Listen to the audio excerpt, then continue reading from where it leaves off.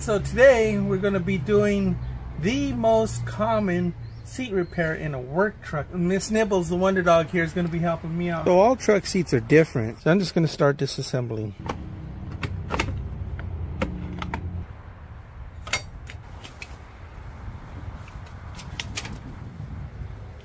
There we go. That's all there is to it for this truck anyway. The same as always, I always start with marking intersections here. See this intersection right there, just like that. Everywhere the fabric intersects. This is Jeffrey, the box cutter. We're popping thread. Okay, we're not cutting fabric. This is what we're replacing, so they want to replace these in vinyl. So we are going to give them what they want. So there's that pattern.